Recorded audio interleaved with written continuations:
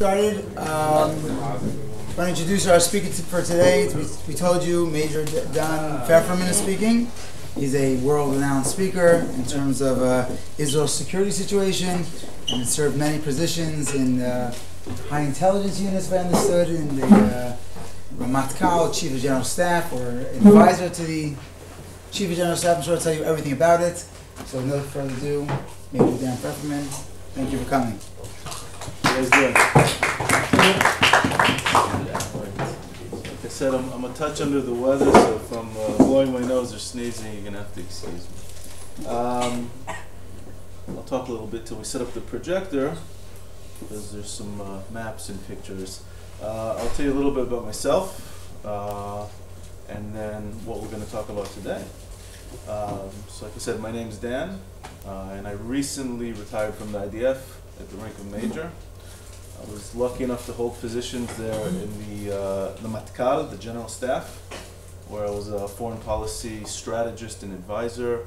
I worked on a whole bunch of national security issues, mostly U.S.-Israel relations. Right, so the strategic, the hardcore security relations between the United States and Israel. And I worked on almost every other major national security issue you can think of.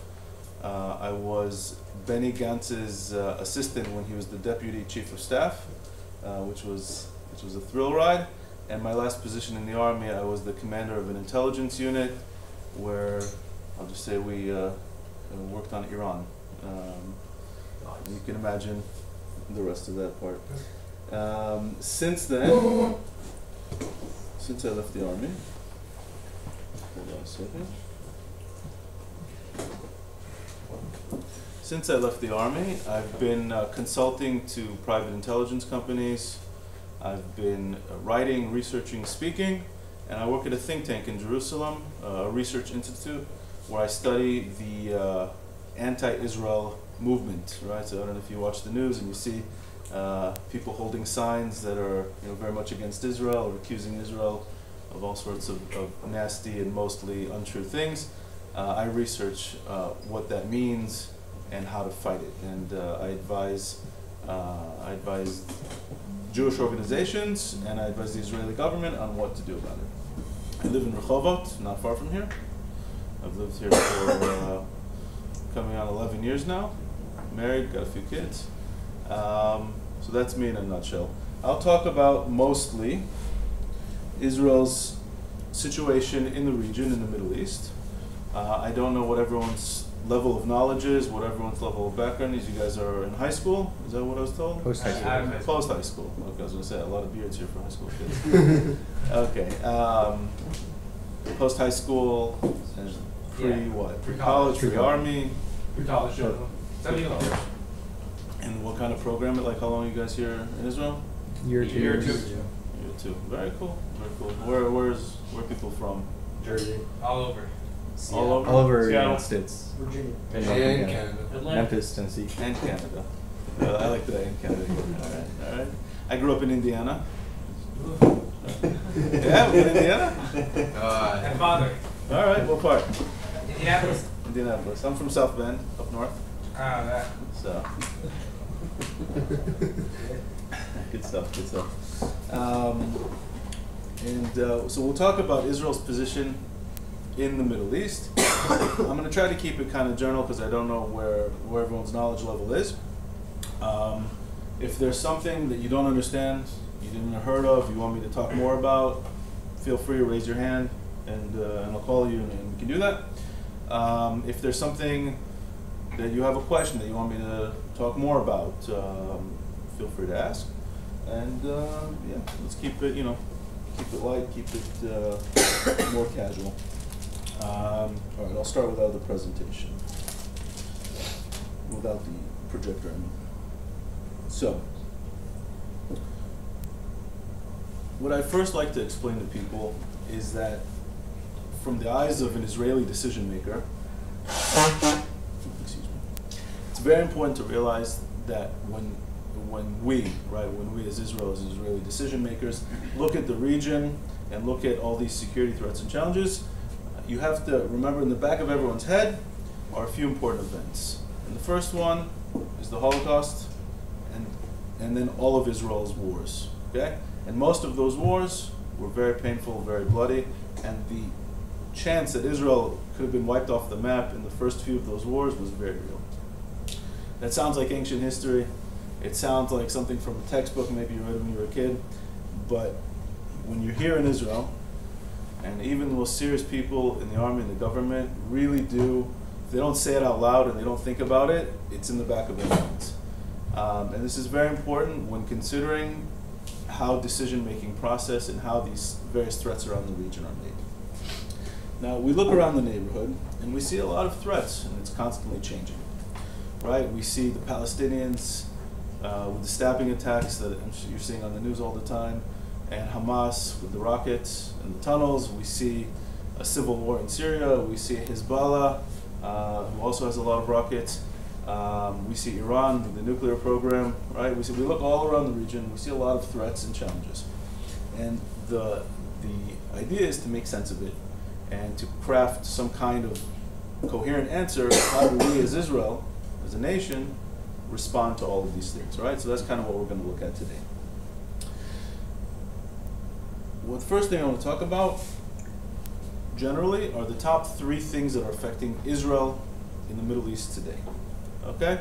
So not necessarily in the most important order, but if I had to pick 3 things that are affecting Israel, 3 dynamics, this is what I would pick. The first is the Palestinians. Right? Any way you look at it, any way you want to describe it, that's the closest thing to us and the one that affects us on a daily basis. So from the Palestinians, we have 2 connected but separate things that are affecting us. One is the political side of the Palestinians, who are currently trying to wage some sort of diplomatic war against Israel in all sorts of international organizations, the United Nations, the International Criminal Court, anywhere they have a chance, trying to put pressure on Israel from the outside. Okay? And on the other hand, we have what we're seeing from the Palestinian street, these stabbing attacks or these car attacks, these near daily terrorist attacks, the vast majority of which are not organized. By not organized, I mean there's no one masterminding these, picking up a phone and saying, Ahmed, go stab a Jew where you are, and you go stab a Jew where you are. These are mostly, for the most part, very frustrated, brainwashed, and angry young Palestinians who decided that they're going to become a hero. And we've seen this since September. This is definitely having an effect on Israeli society and how Israel interacts with the region and the world. The other one is currently U.S.-Israel relations. Okay? I don't know if you guys followed this or not, but I'm going to preface what I'm about to say. I mean nothing as a criticism of this government or that government or this American president or that American president. I'm just pointing out trends. The current American government and the current American president fundamentally changed its relationship with Israel from the previous 2 presidents. And this, combined with the fact that the 2 leaders of Israel and the United States don't get along on a personal level, has led to a lot of friction. But beyond that personal friction, which people like to, blame Netanyahu or blame Obama, it goes much deeper than that. And that the relationship between the 2 countries has changed fundamentally. And this is something that both countries are trying to still figure out what that means. Everything I'm saying I'll talk more about in depth later, certainly if you have questions. And the third one is Iran. Okay? So Iran is Israel's biggest enemy in the region, biggest rival in the region. It's the only powerful country trying to fight Israel right now. And Iran has a nuclear program, right? So you watch the news over the summer, over all of last year, there was a big debate in Israel, certainly in the United States and much of the world, whether to accept the Iran deal or not accept the Iran deal. I'll talk about what that means, but it had a major effect on Israel. If we go more broadly and talk about the big things affecting the Middle East, and not just Israel, so we can talk about America, right, under the foreign policy leadership of this current administration, of President Obama, reassessing its role in the world. saying America's role in the world should be and will be different than what it was just a few years before under Bush, maybe under Clinton. While that happened, a gentleman by the name of Putin, the president of Russia. You guys are advanced.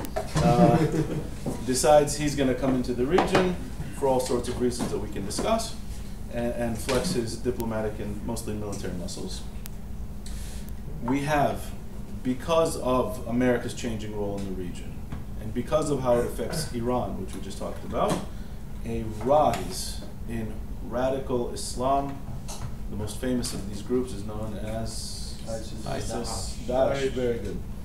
Daesh, a new and very strong and very confident political radical Islam, more radical than anything we've seen, and more political than any of the other radical Islamist movements. And it's taken advantage of the vacuum that was created by America pulling out, by Iran becoming strong, by civil war in Syria, by Iraq having fallen apart. And it took its chance and said, we're going to rise up and create the Islamic Caliphate, the Islamic Empire, once again. And the third major dynamic shaping the Middle East today is, on the one hand, a resurgent Iran in the face of the nuclear deal. Right? The nuclear deal, while limiting Iran's nuclear program, has allowed Iran to become a lot more aggressive and confident and free for all the other stuff it does, which is not nuclear, but it's just as dangerous, certainly for Israel, certainly for American interests, and certainly for most other people in the region. And what that has done is led to a coalition of the Sunni states to rise up, led by Saudi Arabia, and fight back against Iran and Iran's influence. You guys know the difference between Sunni and Shia? Anyone know the difference? What's the difference? It has to do with the acceptance of succession of Muhammad. All right. That's the roots of it, exactly. And what that means today is that, I don't want to say half, because numerically they're not half and half, but Sunnis don't see Shias as true Muslims, Shias don't see Sunnis as true Muslims, and there is a lot of animosity between them. Okay? Lahavdil, you can say, comparison, I don't know, two streams of Judaism that go totally different ways, right? They come from the same source, but you can say Catholics and Protestants, or you can say any religion that has a deep and fundamental split, right? They both believe in Muhammad, they both believe in the Quran, but they went very different ways since then. So it doesn't have an HDMI, does it? Actually it does. Over here. Right there. Awesome. Is it going up here? That won't be.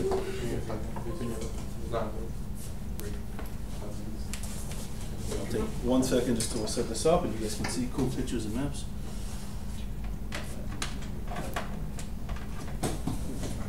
Is anyone here planning on making Aliyah after this, or you guys all go back to the States?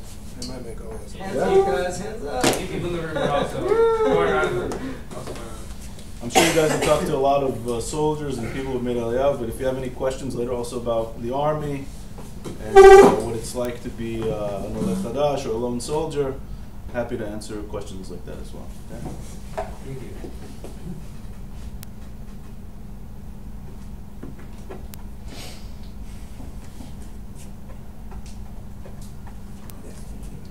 I'll keep talking until this gets set.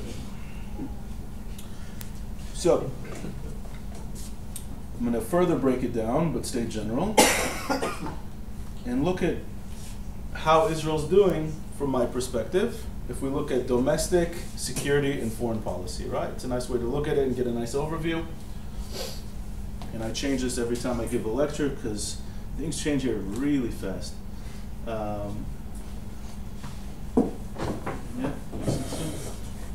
Should be coming up. Okay. So just to get an overview from a domestic standpoint, right? Very quickly, we got some good things. The gas reserves that are finally going to, they're already coming online, but they're going to come online even more. The economy is doing fairly well. The democracy is always boisterous, but we have elections, we have a functioning government, things are generally good. We do have tensions as far as income inequality, right? And if you recall, I don't know who here recalls the 2011 economic protests and how even in the current elections there are two new Knesset parties, and everything they want to do is make things better for the working class and the middle class. What are those parties? Kulanu and Yeshivat. Okay. We have, I don't know if you can tell what that middle picture on the bottom is. That's a slide from the Im Tirtzu campaign to call anyone on the far left a mole. My own political opinions aside, I think any kind of delegitimization from the left to the right or the right to the left is dangerous, and it prevents, you know, a more academic or a more productive discourse between right and left. And I think in any society, no matter your opinions, I think that's an important one. And right now we're seeing really high tensions between the far right and the far left in Israel. And of course, tensions between Arabs and Jews started over the Temple Mount, turned into violence, turned into protests. And these are things, so overall, I'd say there are good things, there are bad things. Pretty even. From a security standpoint, I want to make one super important point, and I don't think it's stressed enough. Right, there's pictures of planes and tanks, what we call conventional military weapons. Okay, Israel has no, for the first time in its history, has no conventional military threats. I said it quietly, but it's a big deal. There is not any country whose army can honestly threaten Israel today. Doesn't exist. And that's huge. In the region? In the region, sure. Did you say Iran is the biggest enemy? I'll talk about Iran. Their conventional military is actually very weak, very outdated, and they're really far away. Right? So, in 1948, we become a state. Egypt, Syria, Jordan, and Iraq, who doesn't even border us, all send their conventional militaries. They send their planes, their troops, their tanks to try to attack and destroy Israel. 1967, we preemptively struck Egypt, destroyed their air force. Then we had major tank battles. We had fighter jet battles with Syria, right? We fought Jordanian troops all throughout Israel. These are what's called conventional military battles, right? Planes, tanks, warships, major troop formations. This is how you conquer a country. This is how you conquer an enemy. This is how you defeat their capability to defend themselves. When Saddam Hussein was taken down by the United States military in 2003, and then when Syria went into a civil war in 2011, Israel has no more conventional enemies. Egypt is no longer an enemy. Jordan is no longer an enemy. Lebanon's not really a country, right? Syria doesn't exist as a country anymore. Saudi Arabia has secretly been I don't want to say ally, but we've been on the same page for a long time. And there's no country in this region with an army that can threaten Israel. And that's huge. It's really huge for our national security, for our existence, physical existence, and for national security budgets and force buildup, right? Force buildup is how you build your army for future threats, okay? You have to look at the region, you have to say, what is this region, what are my threats going to look like in 5, 10, 15 years' time? Am I going to have a country that can honestly threaten me? And the answer right now is no. By the way, when Egypt, I don't know if any of you remember, when Mubarak in Egypt was overthrown in 2011, and after the revolution came into power an Islamist government, there was serious thought in the general staff, where I was at the time, is this new Islamist, Muslim Brotherhood president of Egypt going to become anti-Israel? Egypt has a massive army, and it's all American. It's all a very advanced, very American army. Is Egypt going to become an enemy once again after 30 years that it wasn't? Luckily it wasn't, and that guy was overthrown as well, and the new president is very quietly pro-Israel. That said, that's a picture of Hezbollah on the top right there. Things can change very quickly, right? Why Hezbollah? Because they're one of our most potent enemies. I will tell you that it is the most powerful, most well-trained, most well-armed non-state army in the world today. Okay, they have capabilities well beyond most countries in the world as far as military capabilities, but they're very busy fighting in Syria. Okay, so if Hezbollah has 5,000-6,000 highly trained ground troops, about a third of those have been killed in Syria, trying to defend the Syrian regime, and the rest of them are fighting tooth and nail in the civil war in Syria, and the last thing they want to do is have a war with Israel. So even amongst our most serious non-state, non-conventional threats, the biggest one is very busy right now. That's a big plus. What's the minus? In the bottom left picture, can anyone recognize who those guys are? Hamas. Right, the green is Hamas.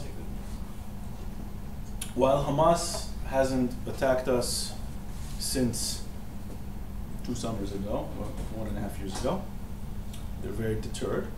Things could always escalate very quickly. Right? Hamas has, in 2014, Hamas attacked Israel, not because it thought it could get anything, but it was trying to suck Israel into a war in Gaza, which would then draw the rest of the countries in the world in a war against Israel. It was a very desperate attempt because they're not doing so well politically in Gaza.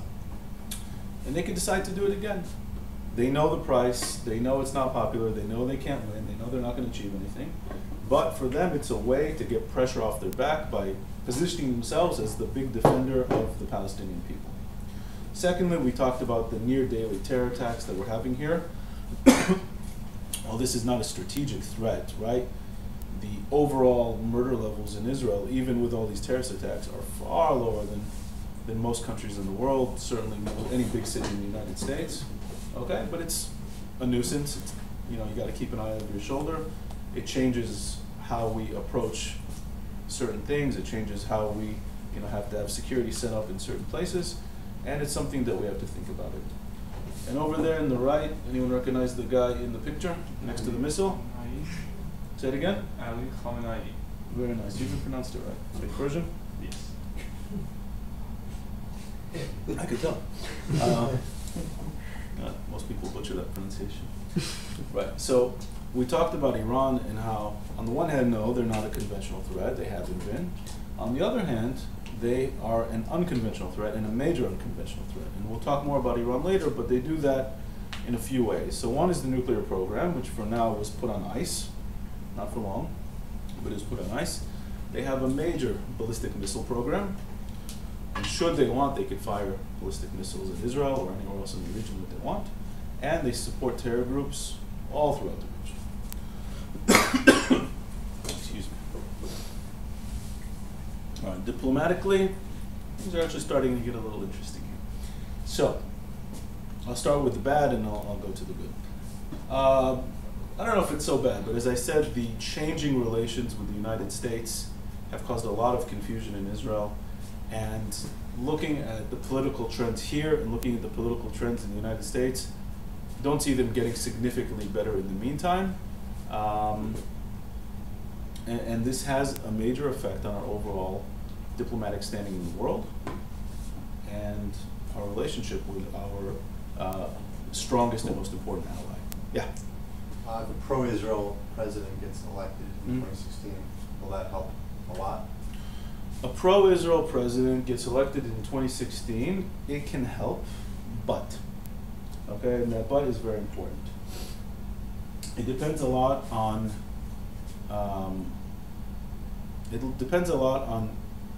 who's here, which is supposedly going to be Netanyahu. That doesn't seem to be changing any soon, and the dynamic with the Palestinians.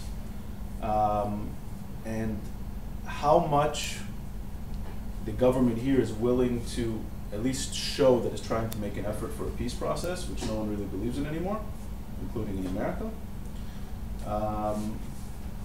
But the bigger issue is not the president. What's happened in America, and I'll open a big parenthesis here, what's happened in America over the past 8 years is while Israel has shifted to the right, Israel has become more right-wing, more religious, America has shifted to the left.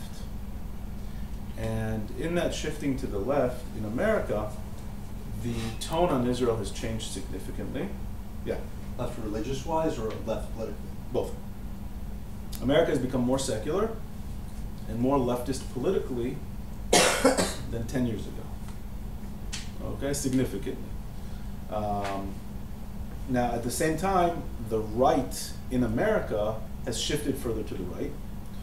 And I'm sure you guys have read this. Israel, which used to be a bipartisan issue in the States, has become a partisan issue, meaning the right in America really support Israel more than ever. The left in America less support Israel. And everyone seems to be okay with that if we're judging by the fact that it hasn't come up more than a couple times during all these presidential debates. So what used to be a battle of who's more pro-Israel, the left is trying not to talk about Israel as much as possible. And the right has realized that Israel is now their issue. And that leaves a problem, by the way, with people in America who are pro-Israel but on the left. They're torn, and especially with the American Jewish community, the mostly non-Orthodox American Jewish community, who tends to be pro-Israel but liberal on most other issues. And that's a big parenthesis, and we'll come back to that. But the overall answer is it could help, but there's a deeper fundamental shift of who's in the White House. So we have that. We have the Palestinians. We talked about their diplomatic campaign against Israel. I will say that right now nobody's really listening to that because there are a lot more pressing issues in the world in the Middle East. Syria right now should be and is the far more pressing issue. And we have the anti-Israel campaign around the world, BDS, right? We can talk about that later. But that is something, I will say though, it's not as big and powerful as you would expect if you only read Jewish and Israeli newspapers, but it is a threat that Israel and the organized Jewish community is paying attention to and needs to pay attention to. But there are some plus sides. So while I mentioned changing relationships with the US, there's a picture there of Chief of Staff Eisenkot shaking hands with who I believe is Dempsey, the American Joint Chief of Staff. The security relationship, right? Security relationship between Israel and the United States is stronger than ever. And this has been a deliberate policy of the Obama administration, saying we're going to support Israel militarily, intelligence, military, more than ever, but we're going to be really critical on Israel diplomatically. So that's why America is in both the plus and the minus. Yeah. What does it accomplish by doing that? What has it accomplished? Yeah. That means that we have the hardware. No, I'm saying from the American perspective, why would they do that? Oh, the short answer is that there is a competing theory in American foreign policy about how to get Israel to do what it wants. The general American interest, and this is true for the right and the left in America, has been a peace deal, a two-state solution between Israel and the Palestinians ever since '48. Some American administrations have been more pro-Israel in their guts, in their kishkis, right, the kishki test, and some have not been. Overall, I'm going to say that the American public is overwhelmingly pro-Israel and has been for decades, even before there was a state of Israel. Okay, the deep thinking in America, right, white Protestant America, was to support the return of the Jews to the homeland ever since before there was even an America, since the 1770s, since the 1700s. Okay, so something deeply ingrained in Protestantism. When they read the Bible, they see that the Jews are the people of the Bible. This goes far deeper than politics. But there is a strain, we call it the realist strain in American foreign policy, right? And we saw them in 1948, telling President Truman at the time, don't support establishment of the State of Israel because you're going to upset the Arabs. And there's a lot of Arabs, there's only a few Jews, there's no way they can win the war. And we need the Arabs, we need oil, right? This is when America was becoming massively industrialized. This is when the West realized that there was a lot of oil in the region. This is 22 countries throughout the Arab world, even more Muslim countries. And if you support Israel against the Palestinians or against the Arab world, you're going to upset a whole lot of people you need on your side from a cold, calculating perspective. The other strain said we need to support Israel because it's our moral right, and we're also just a few years after the Holocaust, which weighed really heavily on the consciousness of certain American decision makers. And since then, that tension between support Israel, it's the right thing to do, add to that it's a democracy, right? It shares a lot of the same ethos and values as in the American story, versus the we're going to piss off the Arabs stream of thinking. And we can go president by president and actually see what kind of presidency there was. The State Department, who's in charge of foreign policy, has generally been more of the pro-Arab camp. They say we need to keep better relations with the Arab world. And presidential advisors, maybe the Defense Department, have argued for the we need to stick by our allies camp. What has been proven over the years, right, and Dennis Ross writes this in his latest book, is that the camp that said we need to distance ourselves from Israel, be critical from Israel, has been proven wrong, time and again. Because in the Arab world, that didn't buy the United States more credibility. In fact, the opposite. The Arabs looked at the United States and saw it abandoning one of its allies. Even if it's an ally they don't like, they look at the United States and say, if it can abandon its allies so easily, it can abandon us so easily. And it's not willing to flex its power in the region. So we don't need to abide by the United States' wishes or the United States' grand vision. So I am of the persuasion that that line of thinking has not worked for America.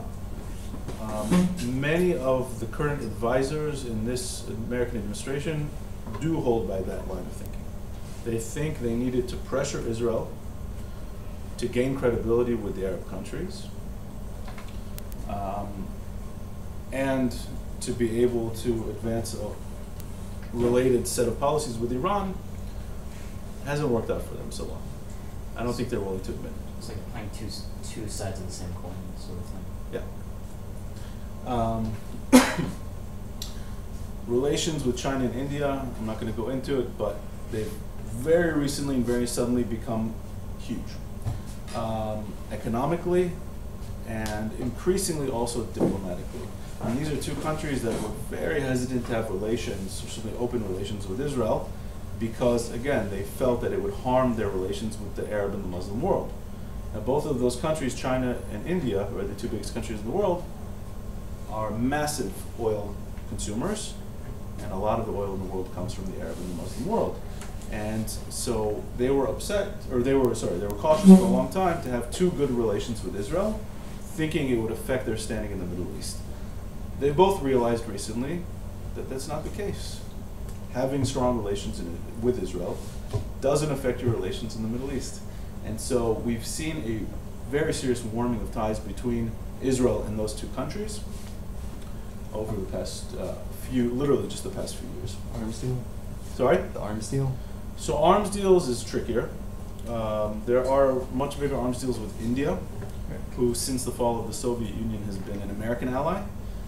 We have to be much more cautious with China because China is seen not as an enemy, but certainly as a future enemy, certainly current competitor of the United States for global power.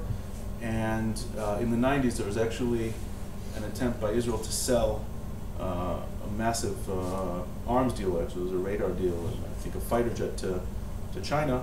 And Israel got in a lot of trouble with the United States over that. So as far as arms to China, very limited, very cautious. There it's more economic ties. But with India, there has been a lot of arms sales, a lot of cooperation in research and development, and that is with the blessing of the Americans. And the last piece of the diplomatic puzzle, that's the King of Saudi Arabia right there. Like I said, because of a resurgent Iran, we have a lot of interest currently in common with Saudi Arabia, with the Gulf states, Egypt and Jordan, what we call the moderate Sunni countries. When we say moderate, we should change that because it's really the status quo, right? They want the region to stay as it is, and Iran leads a radical camp that wants to change. So it's not moderate like nice, moderate guys, but they don't want the region to fundamentally change. Yeah. Yeah, why do the Saudis like us more than Iran, so to speak? Why would Iran dislike Israel? I mean, they're both Muslim, Right. Sunni, Shia, but I don't see why it won't be different. Okay, good question. So, Saudi Arabia sees itself as the natural leader of the region. Okay, it has custodianship of the Muslim holy sites, the two biggest, most important Muslim holy sites in Mecca and Medina. Since it discovered oil, it's also been one of the wealthiest countries, certainly in the region and the world, and it has taken on a role of leadership within the region, and has a vision for the region. And it likes the fact that it's the dominant power. It can tell other countries what to do. It can influence policy. For years, it was hostile to Israel. It never actually attacked Israel, but being the nice Muslim country that it was, over the years, it came to realize that Israel is a status quo power. Israel doesn't seek to radically change the region. Israel wants to be left alone in its part of the region. And Saudi Arabia was also a key part of America's foreign policy in the region, along with Israel, right? So American foreign policy was built on its relationship with Saudi Arabia, with Israel, for a time with Turkey, with Egypt, and these countries that were under American influence of stability in the region. Saudi Arabia has changed somewhat over the years in realizing that its support for extremist Islam, Sunni Islam, has led to terrorism, 9/11, Al-Qaeda, right? These are things that spread from Saudi Arabian Wahhabi extremist Islam. And it's now fighting against those extremist elements in the region. Iran, right, we talked about Shia and Sunni. Iran is the major Shia power in the region. And they are both competing for who is the most influential and dominant country in the region. Even if we take Islam out of the question, these two countries are going to be fighting for who's the big dog in the region. Right.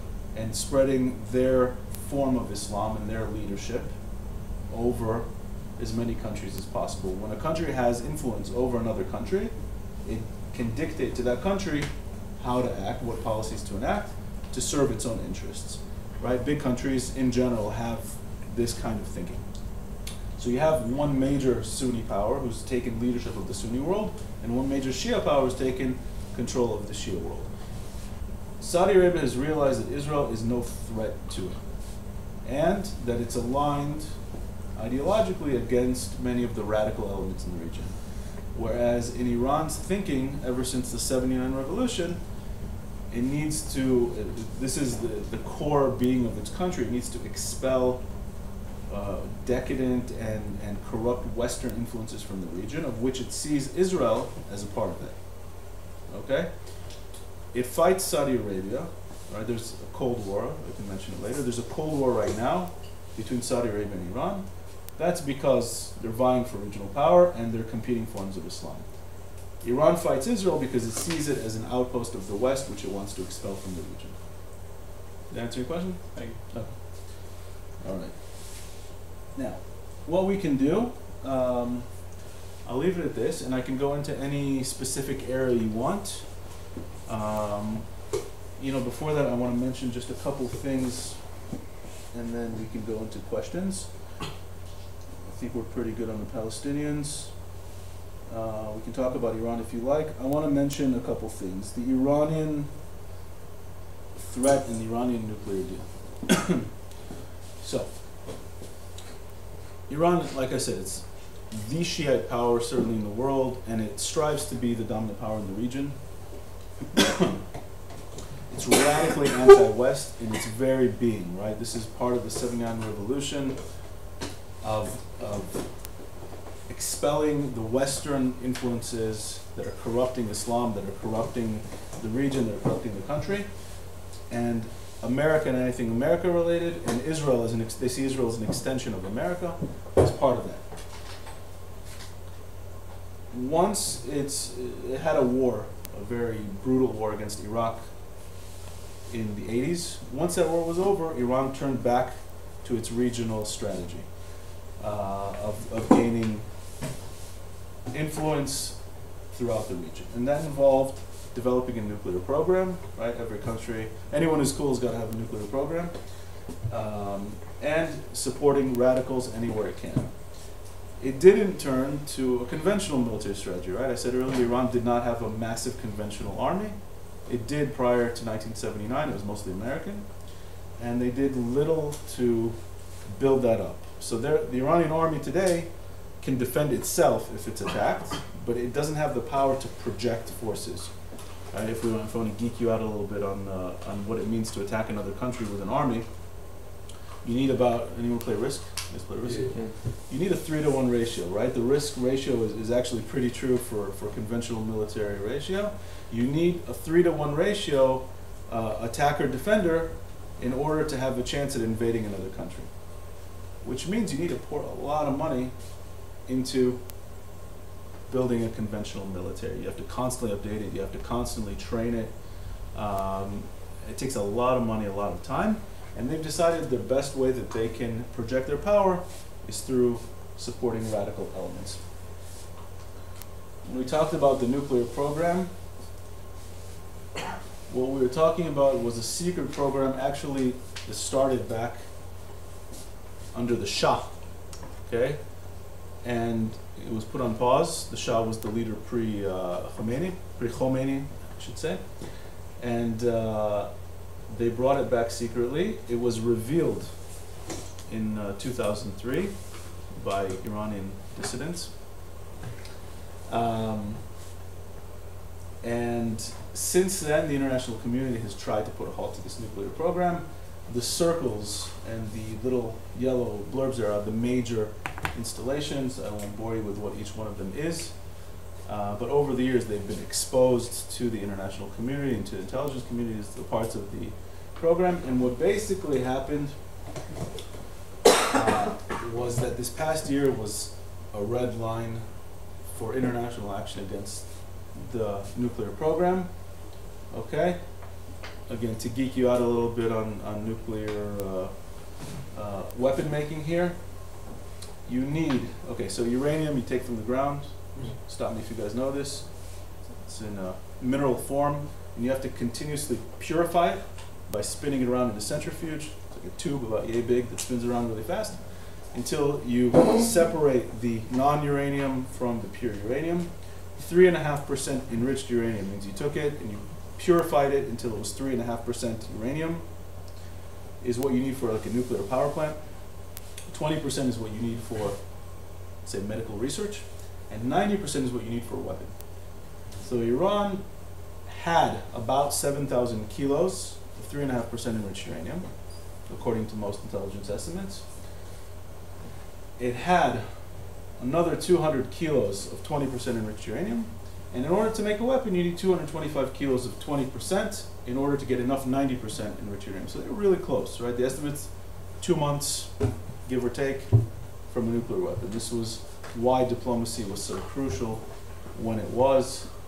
About 20,000 of these centrifuges, let's say half of them actually worked. In addition to a nuclear weapon and getting enough enriched material, you need what to deliver a nuclear weapon? Warhead. Missile. You need a warhead, good, that's that little cartoon there on the left. And you need a missile, which Iran already has plenty of missiles. It's developed over the years from North Korea. So the threat was there, and it was really close, and by all means, something needs to be done about it.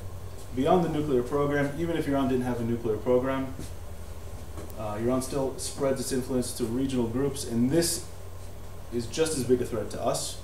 So it supports, has proxies in Syria. Assad was essentially an Iranian puppet. Hezbollah, which is stronger than the actual Lebanese state.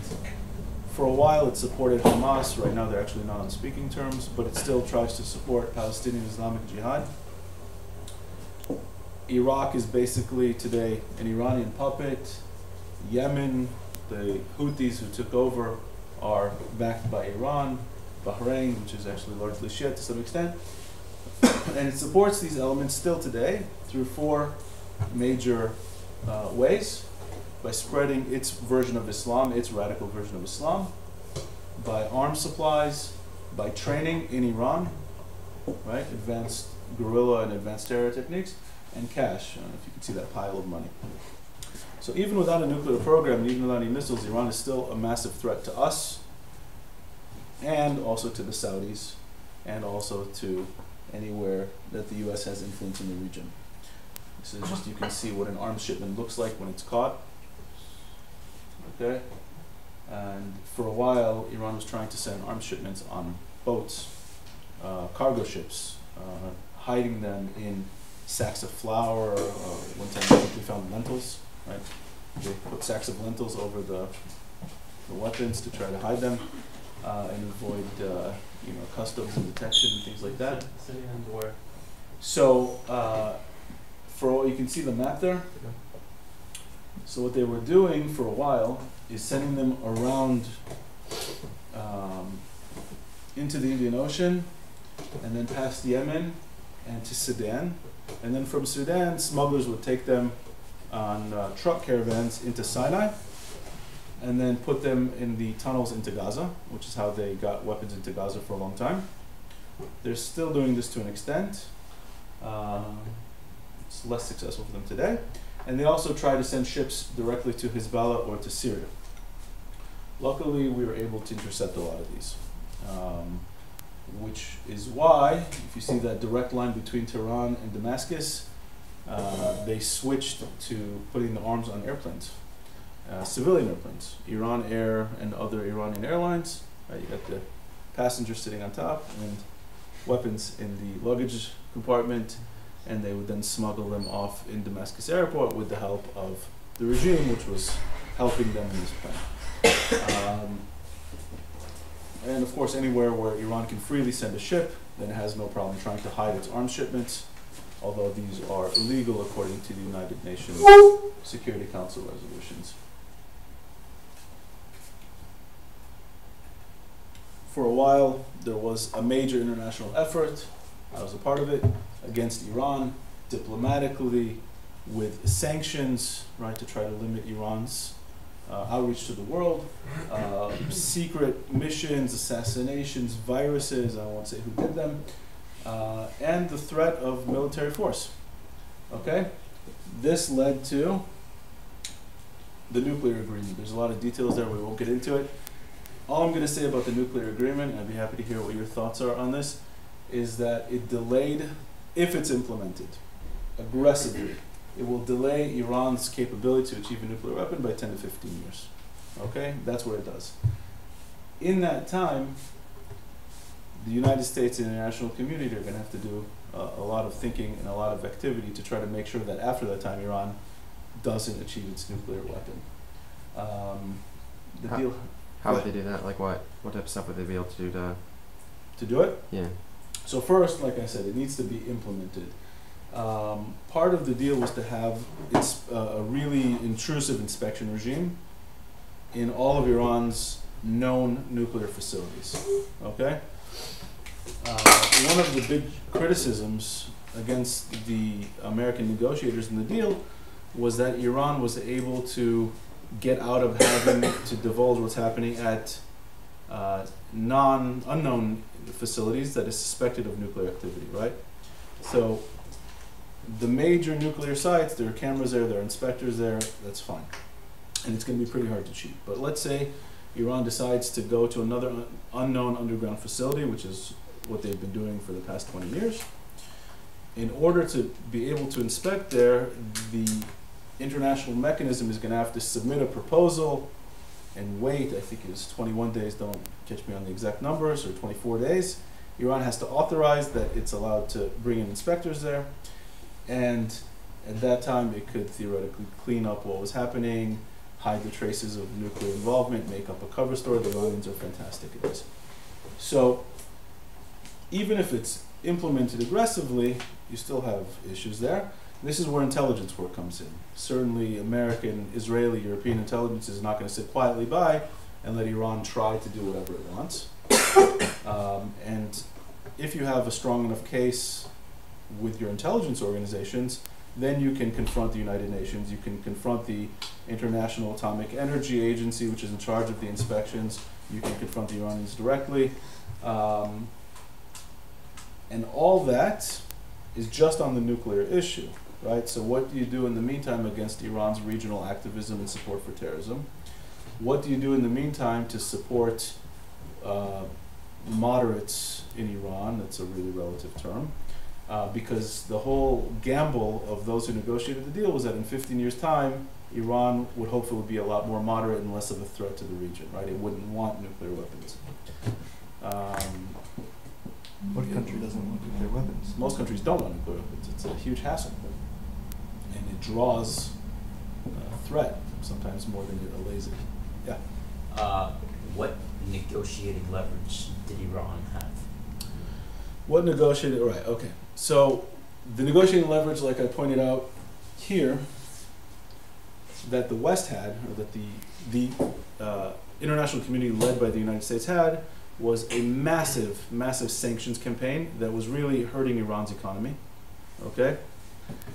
The threat of military strike, which the last 2 years Obama took off the table, but Israel never took off the table. And that was enough pressure to get Iran to the table. What did Iran have? So I never bought it. A lot of people never bought it, but Iran really, first of all, tried to sell that if it was ever attacked, it could disrupt oil flow through the Persian Gulf, okay?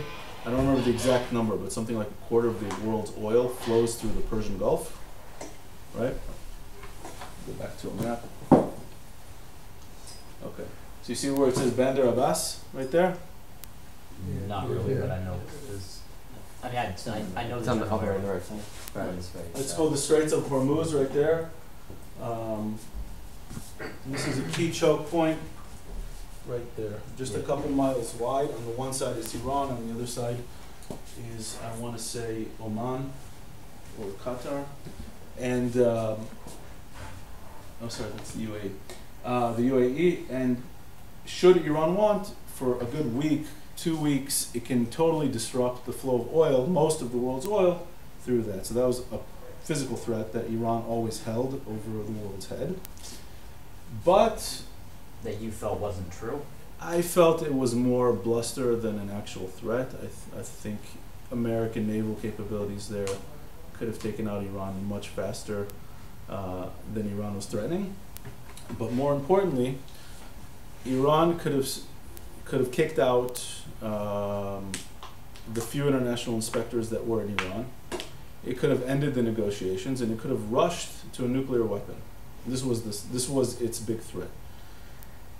That's not really leverage. It is leverage, because if it rushes to a nuclear weapon and is able to achieve it before the world can gather its coalition and gather troops and strike Iran, right? Then it has a nuclear weapon. And once a country has a nuclear weapon, you don't attack it so quickly. Okay? Because in Iran, with even one nuclear weapon, can say, if you attack us, we're dropping this thing on Israel. Or Saudi Arabia. So if they could get a nuclear weapon tomorrow before we have a chance to figure out what we're going to do, that's a big problem for us. The current American administration, and certainly the Europeans, right, after the failure of the Iraq War, you can debate whether going into Iraq was a good idea or not in 2003. Whether it was a good idea or not, it was done horribly wrong. And part of how Obama came into power was promising a radically different foreign policy, and anything but Bush foreign policy. And war was the last thing that this current American administration wants, right? And Iran knew it. So it threatened to walk away from talks. And as long as it's not engaged in a negotiation process, it can keep enriching uranium. What are you going to do about it? You're going to attack it? Clearly, nobody wanted to attack Iran. And America was holding back Israel from attacking Iran. If America wasn't holding back, would they? That's a really tough question. I'll answer from what I know from press reports that it's not really clear, because it's a huge risk. You start a regional war if you attack Iran. That said, the supposed Israeli strikes on Syria didn't start a war, and everyone purposefully ignored it because Syria really didn't want to get into a war with Israel. So, you can guess that. Yeah. If there were to be no deal, would that be better than this deal? I don't think so. and I published as much as they were in the closing stages of the debate. And I'll give you guys a link to read this if you want later, but the gist of it is, this deal is better than no deal, but a much better deal could have been negotiated, right? I think American and international leverage on Iran was much stronger than the negotiators allowed themselves to play. I think they got hustled, I'm going to say it in a very colloquial way, by Iranian negotiating tactics, right? If you've ever been to a Middle Eastern market and the seller says, this is your last chance at the discount, otherwise I'm walking away. In a very simplistic way, that's kind of what happened, I think. Is it possible they're just buying time? It's always possible. But why do they need to buy time? They get all the sanctions lifted from them, and it really was hurting their economy. As long as they push back for 10 or 15 years from where they already were. Okay? So if they want to sneak to a nuclear weapon, it's very dangerous. They can do it, but if they get caught, they know they risk war, and they know they can't handle a war with the West. It's not really clear they want a nuclear weapon. They want the prestige of a nuclear weapon. They want the possibility of a nuclear weapon because it lets them express their power over the rest of the region, right? The country with the nuclear weapon is clearly the most powerful country in the region. Nobody's going to attack it. People are going to be very careful with it. And so you don't need even the nuclear weapon. You can be a week or a month away from a nuclear weapon in order to have that same effect. So if they get a nuclear weapon, it doesn't mean they're going to use it. Most likely not. Most experts don't think Iran would actually use a nuclear weapon. A lot of people try to claim that Iran is messianic and suicidal, and that most security experts, including myself, are very much against that position. They think Iran is doing it for the confidence and so to be able to deter anybody from deciding to attack Iran. Because like I said, once a country has a nuclear weapon, you don't attack it. Yeah. Yeah, so is the only goal of America and Israel to prevent the regime in Iran from acquiring a nuclear weapon, or would they prefer to eliminate the regime in totality? Okay, so that's a good question. One of the major goals of Israel and America and much of the West is that the regime be a lot less radical. Not necessarily need a new regime, just as long as the regime becomes significantly less radical. Looks like the current regime is so radical and so also deeply entrenched. This isn't something that can be overthrown, right? This is a very strong, deeply entrenched regime with all sorts of elites across Iranian society.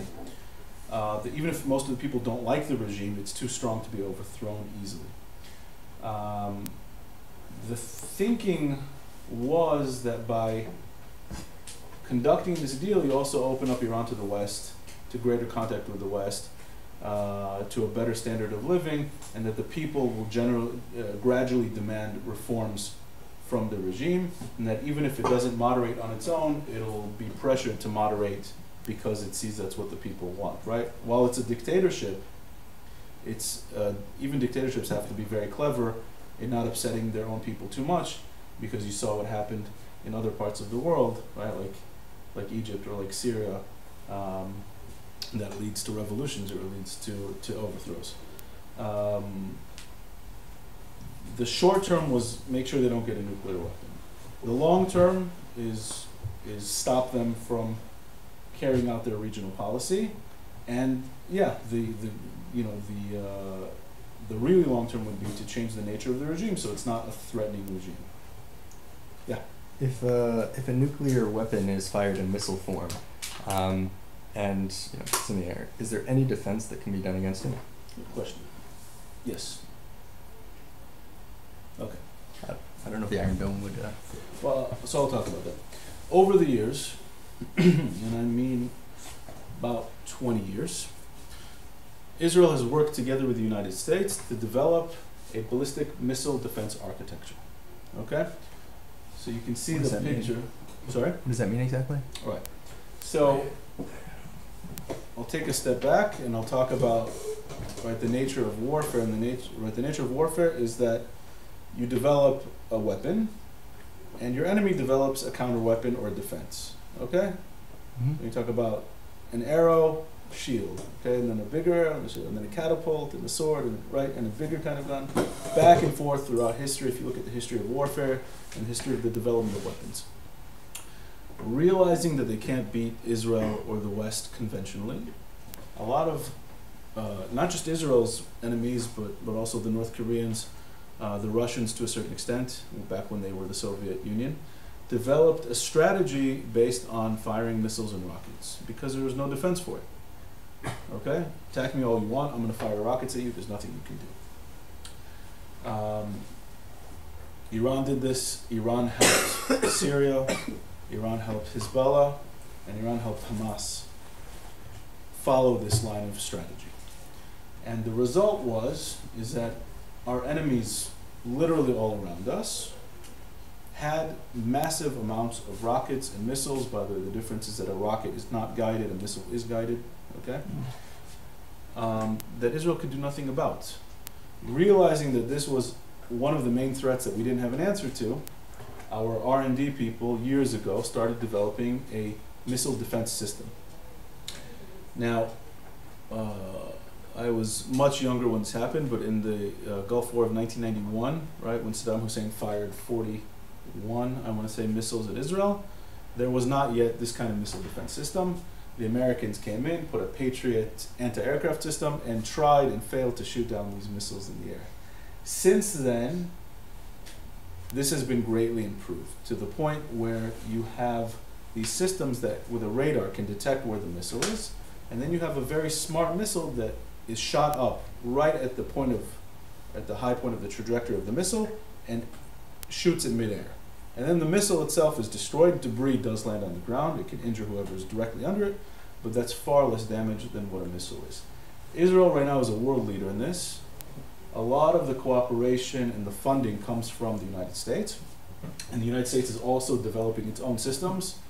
So what we have now is it's going to be a 4-tiered system, right? 4 tiers, 4 levels of interception. So Iron Dome, which we saw in 2014 and we saw in 2012 before that, is the shortest range. And these are meant for short-range projectiles coming from Hamas, coming from Lebanon close to Israel. And these are, they all work on the same concept, right? You have a radar, a very advanced radar. It detects where the missile's going, and then an interceptor missile comes up and meets it. The next level of altitude, is something that just now is coming online and is becoming operational. It's called the David Sling. Okay, this is David Sling is the name of it. And this is the same concept, just for a higher altitude. We already have Arrow 2, which can meet long-range missiles, like from Iran or from deeper into Syria when Syria was a threat. And within the next couple of years, we hope to have the Arrow 3, which will be more advanced and a higher altitude of missile. So theoretically, were a missile to be fired from Iran into Israel, we could have 2, possibly 3 chances to intercept it at different altitudes. If you shoot it out of the air, will there still be radiation issues? Good question. I think they're more limited, but I don't exactly know how to answer that. Yeah. I think, like the way a nuclear missile is launched, like it has to go like out of that, like out the atmosphere and come in. Right. So the Arrow 3 would also be able to go that high. You're talking about ICBMs, intercontinental ballistic missiles. Those are the longest range, Yeah. and those come out of the atmosphere and come back in. No, I don't believe that these come out of the atmosphere. I don't know the exact technical details of where it meets it, but it also defines a point so that it lands over an unpopulated area far away from Israel, probably over the Jordanian desert or the Iraqi desert where it would meet these. Yeah. Go ahead. Why would the technology be different for longer range? Why wouldn't it just work the same way? They could just identify where it is and shoot at it. Good question. I don't know, I'm not an engineer. Okay. But I know there is a difference because we've had different timelines of rolling these out. I mean, generally the technology is the same overall, which is why we're able to roll out 3, 4 More precision. of these type of systems. By the way, they're interconnected. They work together.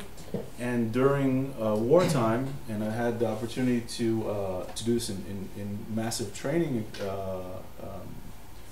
training exercises with the American Army. The American Army brings here their own systems, and then we link up on a ship, and we link up with the American systems, and then we have even more chances, even more tiers, and even more interceptor missiles to try to defend against Syrian or Iranian missiles should they be fired. Yeah. Can any of these work on rockets? Or? Right. So the shorter tier ones, like Iron Dome or David Sling, work on rockets. Again, the only difference with the rocket is that it's not guided. Right. So as far as the system goes, it doesn't matter. Once a rocket or a missile is fired, its trajectory is very clear. And this is one of the two key elements of the system, is that it knows how to detect what that trajectory will be. Now, as far as Israel goes, they're predetermined around certain defense areas, right? We have batteries. A battery is a radar and a silo of missiles that are shot up. And it's like, let's say they'll put one around Modi'in and say we're defending Modi'in. So if one catches a missile that's coming near Modi'in but is going to fall a kilometer or half a kilometer outside of Modi'in in a farm, it's not going to intercept it. Okay?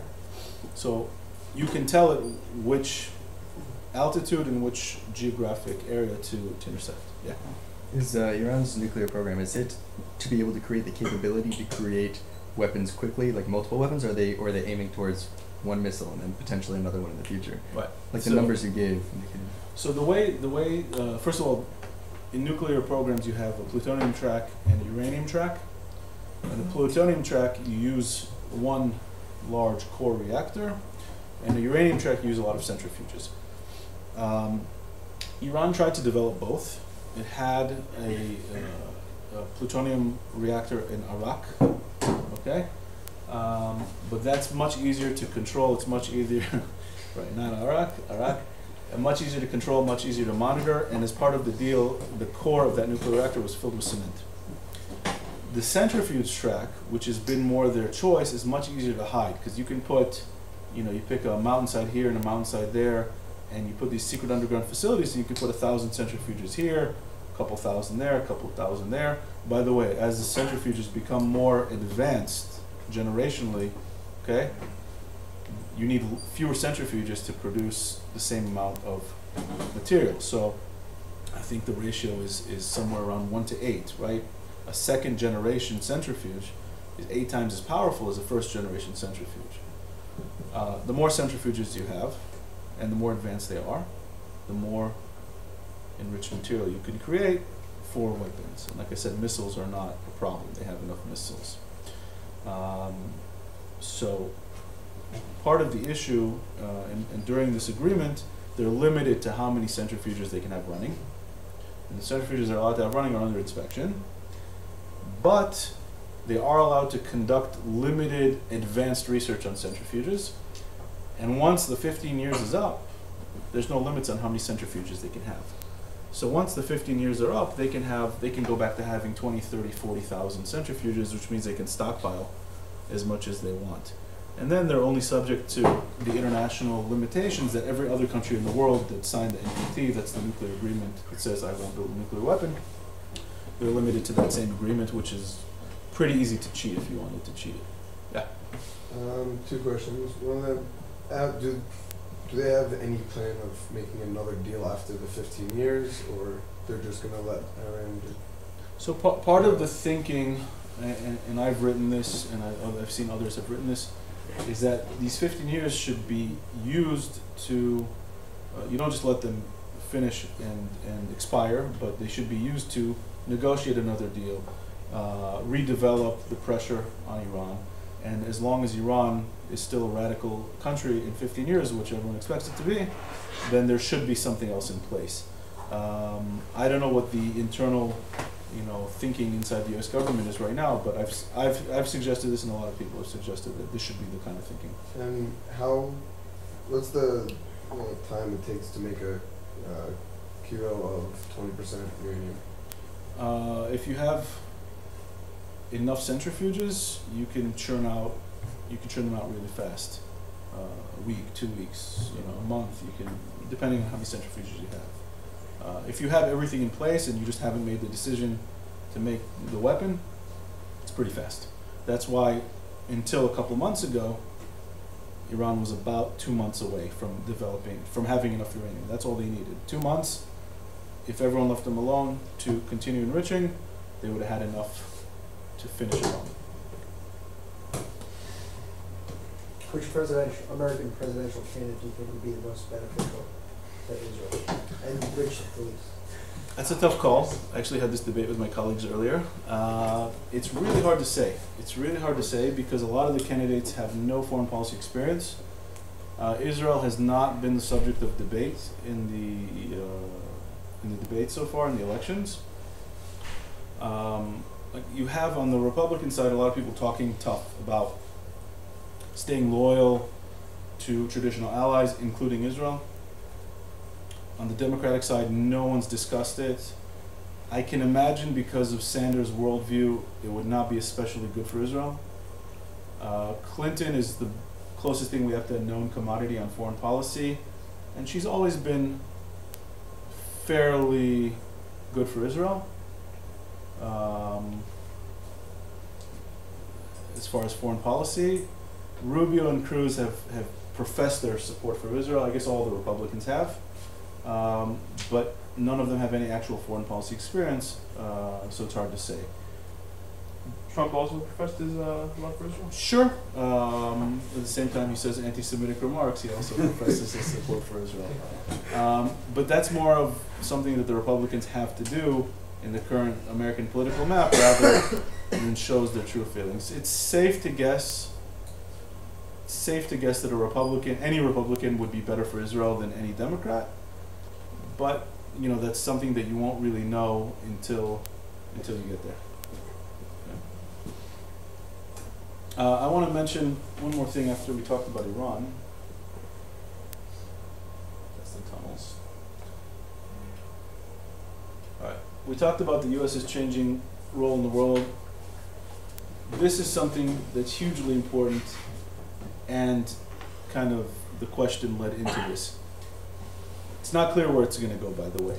But what happened is after the Iraq fiasco, right, what we call the hubris of the Bush administration, thinking they could fix the world's problems through the use of military force and a lot of money and crafty diplomacy. After that vision failed, there was a massive recoil in the Obama administration to get out of the Middle East, to get out of a leadership role in the world.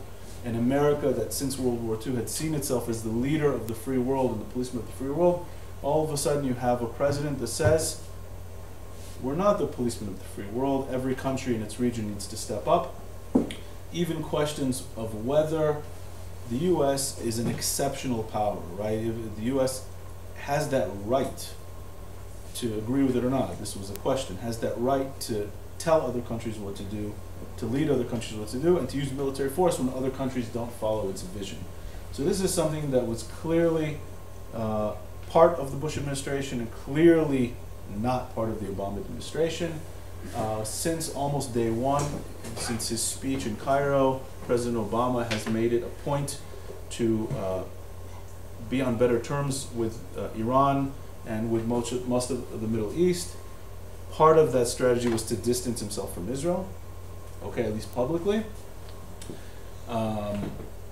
and to show as much restraint as possible abroad. Let's not get into any foreign policy wars that are not really crucial for American national security. One of the big criticisms about this current administration is that they didn't get involved in Syria, right? And we see the effects of that now, and we see that Russia did get involved because America didn't get involved. And nobody knows where this is going to go in the next presidency. A lot of the Republican candidates are talking tough about going back to a Bush-style, neoconservative, activist foreign policy. On the Democratic side, it's pretty clear that they want to limit their involvement, certainly from a military perspective in foreign policy. And what that's led to is a realignment of things in the region. And like I said, it's changed our relationship with America. It's changed the Turks and Saudis, traditional American allies. And it's not clear where America's relationship with Iran is going. There's been a lot of criticism, but I don't want to say a whole lot because it's just not clear. I don't even think from an American perspective where that relationship is going. The bottom line on this one is that the relationship between the U.S. and the world, and specifically the U.S. and the Middle East, has changed very fundamentally, and that's affected absolutely everything in the region. Which America would you think is best for the Middle East? To be a leader of the world or taking the back seat? I personally think, I've written as much, that America should be in the leadership role. The world needs America in the leadership role, and we've seen what happens with resurgent powers like Iran, like Russia, when America vacates that leadership role. Even with military. Yes, that said, it needs to be exercised very cautiously, realizing there are limits to what military power can do. Okay? And I think the lesson from Iraq should not be what the Obama administration said was we shouldn't get involved in foreign wars that are not ours, or try to overthrow countries and rebuild them unless it's absolutely vital for American interests. Rather, things need to be done in a much smarter way, much more cautiously, a lot more planning. Like I said, by all accounts, the Iraq War was handled badly. There was an argument whether it was smart to go in the first place or not. I don't think it was so smart to go into Iraq, personally. But that doesn't say that something like Syria, which now we're seeing the effects of it a few years later, has turned into an absolute fiasco by international standards. So basically, Obama's administration basically took the exact opposite extreme, but that was too much. There should be the middle ground, which hasn't really been found yet. It needs to constantly be found in every scenario, but that's basically what happened. Yeah.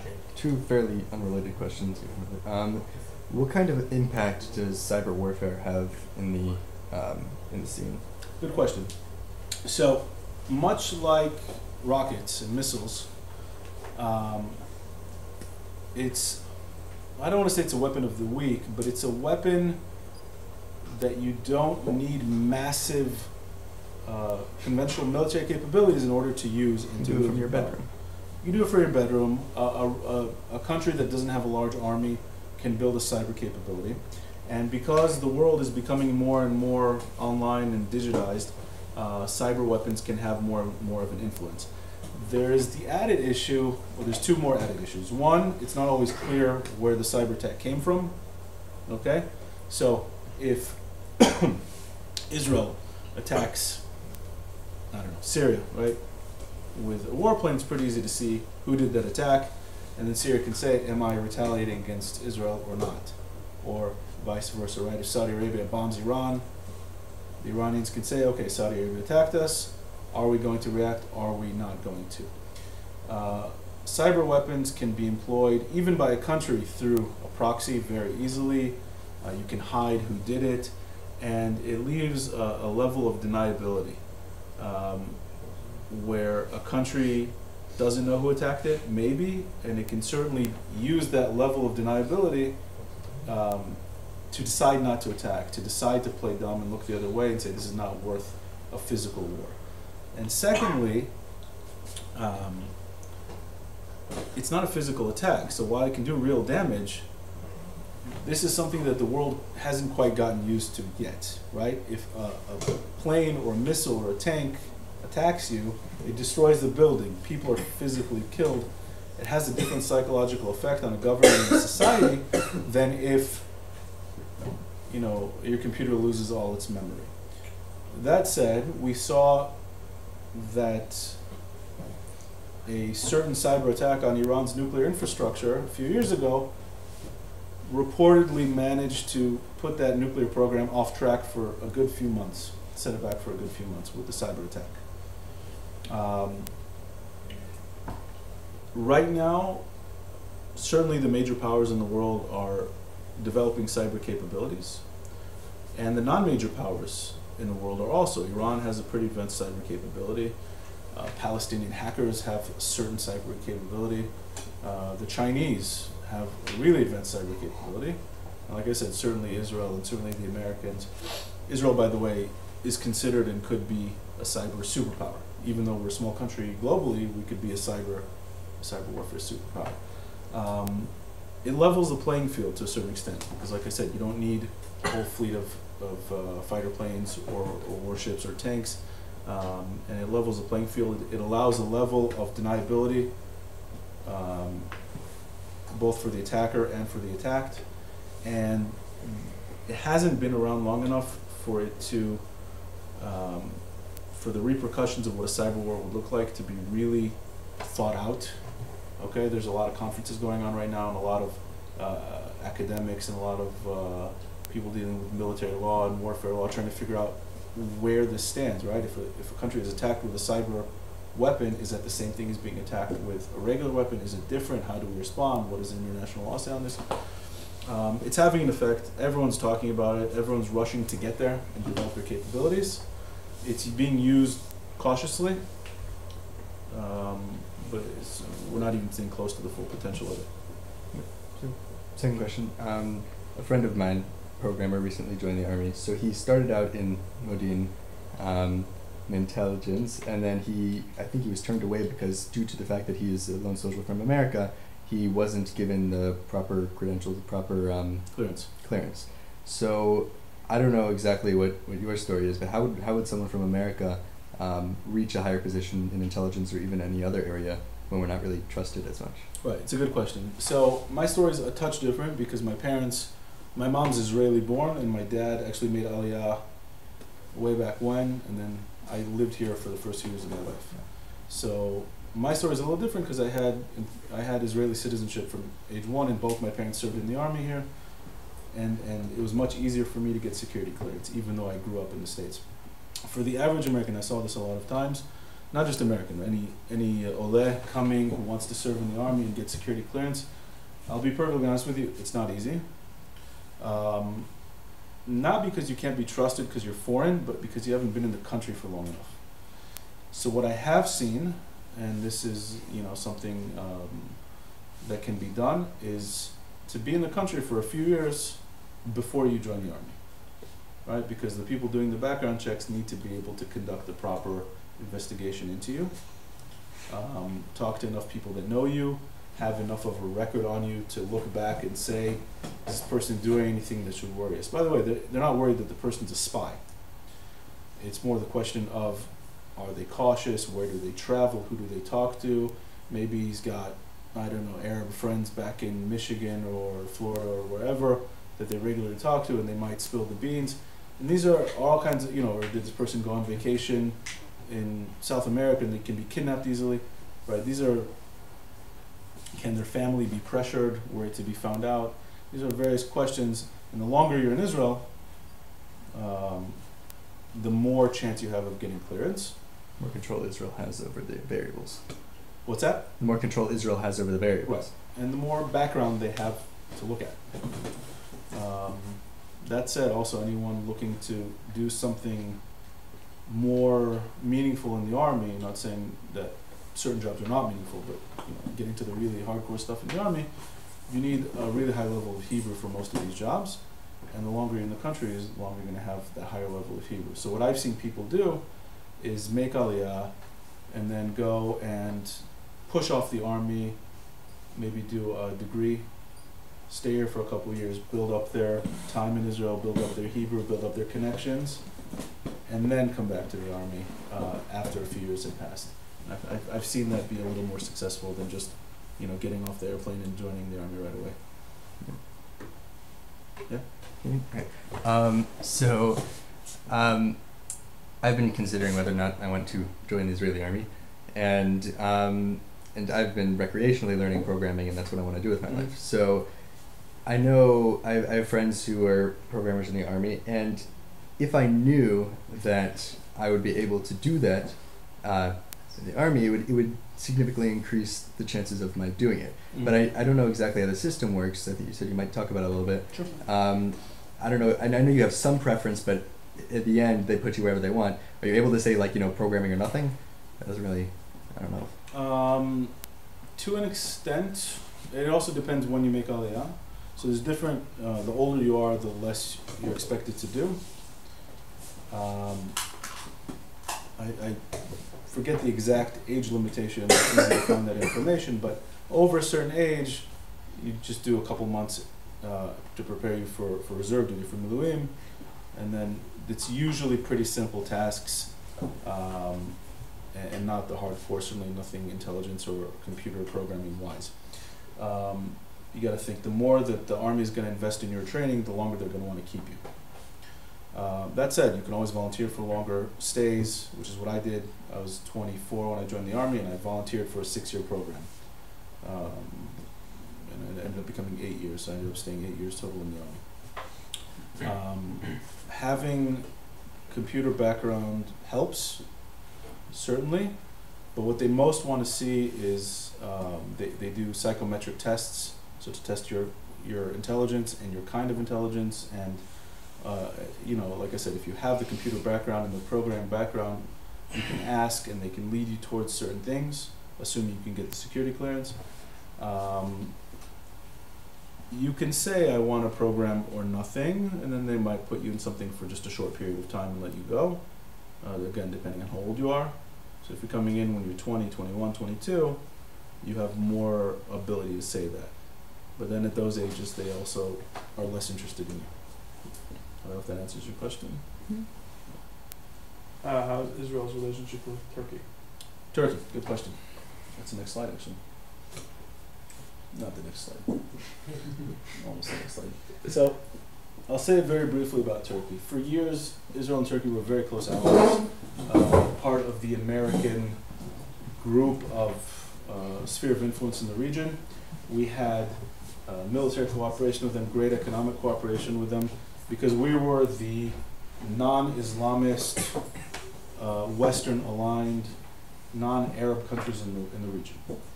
In the early 2000s, and I should say maybe frustrated by not being admitted to the European Union, which Turkey had tried to do for a number of years, a Islamist party came to power, the AKP, right, the Justice and Development Party,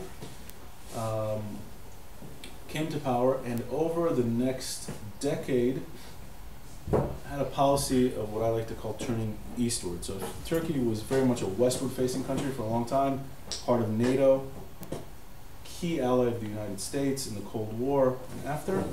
Turkey realized that it might have a better chance of success and influence if it reestablished itself as the dominant Islamic power, certainly in the Middle East, right? If you remember, for centuries, Turkey was the Ottoman Empire, right? It was one of the major empires in the world. And it's not exactly clear, the gentleman in the picture is Erdogan, the current Turkish president. Before that, he was the prime minister, Tayyip Erdogan. It's not exactly clear how much of his anti-Israel rhetoric was real or how much he was just saying it to get the Arabs on board and to view him as the leader. But there was a lot of anti-Israel rhetoric, support for Hamas, and the height of those tensions was in 2010 when they sent the Marmara, right, a protest vote to protest the Israeli blockade on Gaza. And we stopped it, and the people on board were not peaceful protesters. They had knives, they had bats, and they tried to attack the soldiers. Our soldiers killed 8 of their protesters, and that was the greatest height of tensions between Turkey and Israel. Military cooperation stopped, diplomatic contact was cut off, the ambassadors were recalled. Now, for the first time, and over the past few months, we've seen signs of what's called in diplomatic jargon rapprochement, right? So Turkey's all of a sudden hinting they could be friends with Israel again. Let's return diplomatic representation. I should say Israel had to agree to apologize for the Marmara incident, compensate the families. And there's discussion over the blockade of Gaza. But I think Turkey did this because they feel isolated in the region. They all of a sudden had tensions with Russia because Russia got involved in Syria, and Turkey's involved in Syria on opposite sides. And Turkey felt all of a sudden it lost a lot of confidence and it felt isolated in the region, and so it looked to go back to normalizing relations with Israel.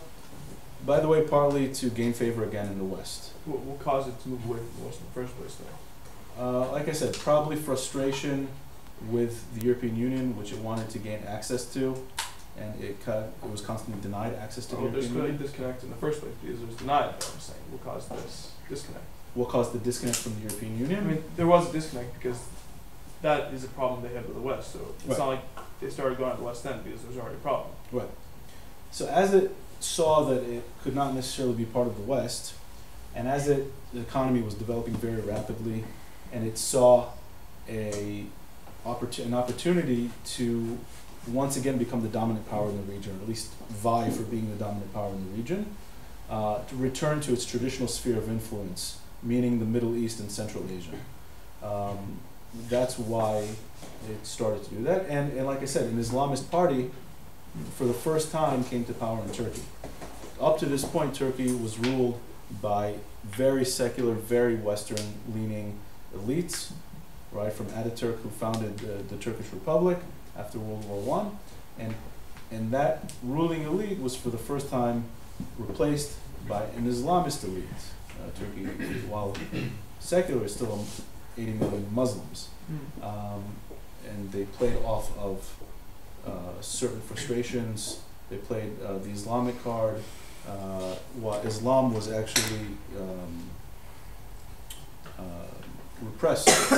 Public expressions of Islam were repressed for a long time in Turkey. Women couldn't wear hijab, issues of public prayer, alcohol was everywhere, and this government slowly but surely began making Turkey more Muslim. Not in a radical sense necessarily, but more Muslim, reclaiming its Muslim repression. Generally, when you look at countries that try to force a certain identity on people, there's a backlash. And secularism and Westernism was really forced on Turkey after World War I by Ataturk. And there seems to have been not a violent and not a quick backlash, but a turning back of that over the past decade, and kind of Turkey searching for its own identity in a new region in the post-Cold War region. I'll take, I guess, one more question. Two more questions. Yeah. Yeah. How does Israel stand with Russia? We generally have good relations with Russia. Russia sees us not as a satellite in the sense that it's a country that it controls, but there are 1 million people who speak Russian here. Many of them have Russian citizenship. During the Cold War, when it was the Soviet Union, even though they initially supported Israel's establishment, they very quickly became anti-Israel in a very deep way, and they supported the entire anti-Israel movement in the world. Since then, modern Russia, it's in their interest to be certainly on friendly terms with Israel. I wouldn't say we have very close relations, but they're good relations, and they try to keep a balance. So it's difficult to get a general idea of how the world looks at Israel, whether it be just in America or globally. I know the news is probably not the best arbiter of that, but it seems, France, England, it seems many of these countries are not very pro-Israel. First, do you have any suggestions of where we can get a better idea of what's really going on, and not just the hearsay and Sure. And what is the general idea? That's a tough question. It's a very tough question. Yeah, certainly if you read Israeli newspapers, you get the sense that everyone hates Israel. The truth is much, much later. First of all, most of the world doesn't care about Israel, right? Asia, Africa, most of South America could really care less about Israel. Let's say they're generally positive towards Israel. I said countries like India and China are developing all of a sudden very good relations with Israel. That's one part of the world where I say it ranges between they kind of like Israel. It's not a very deep connection with Israel. They don't really care about the Israeli-Palestinian conflict. They don't have a favorite. Obviously generalizing there. Then you have the West, okay? So there are countries in the West who, or I should say parts of countries in the West who are deeply pro-Israel. There are countries in the West who are mixed, and there are parts of countries in the West who were originally pro-Israel because of what we call Holocaust guilt, but now that they see Israel as an occupier of another people, and they see Israel as someone who commits war crimes, they have very mixed feelings about supporting with Israel, and some of these countries become anti-Israel. I don't want to say countries, because in every country it's a mix, and every country has different levels of support or hostility towards Israel. Like I said, the United States is overwhelmingly supportive of Israel. So even if you see anti-Israel protests, certainly on campuses, and if you guys actually look at my website, there's a big study of what's going on American campuses in regards to Israel. The website's danfeferman.com, very easy. Okay. Canada, Australia, the UK, on a governmental level, all of Europe, to be fair, on a governmental level, right, except maybe the Scandinavians, are very pro-Israel. Okay, but that pro-Israel that they're in favor of is a version of Israel in their heads, and that's the pre-1967 Israel. All these countries are opposed to what they call the occupation, right? They want a two-state solution, and their levels of frustration and distancing from Israel will vary on what happens between us and the Palestinians, or what is seen as happening between us and the Palestinians. And some countries will rush to blame us more for a lack of diplomatic progress. Some countries will rush less. Right-wing groups in most of these countries will tend to be more understanding because they're very much anti-Islam and anti-terrorism. Left-leaning parties in most of these countries will be more critical of Israel. And I think that dynamic is pretty much true across all the countries that generally do support us. Overall, the picture is not so bad. Israel still has relations, certainly with most of the world, and even with much of the Arab and Muslim world where we don't have official relations, we have quiet relations. So really, there's just a handful of countries in the world with whom we have no relations, right? Iran, Syria, maybe Libya, right? I don't know. And the rest of the region, even the countries that don't recognize officially, we have quiet, functioning, decent relationships with them. Answer your question? No? All right. Any last things, or? All right. So what I wanted to give you there, and I think you guys asked some really good questions. You guys have some good understanding. Is to give an overview of how Israel looks at the region, how Israel looks at the world, the challenges we face, how the different conflicts or different actors in the region affect us. And I hope you guys got something out of this. Very much. The website is danfeferman.com. Very easy.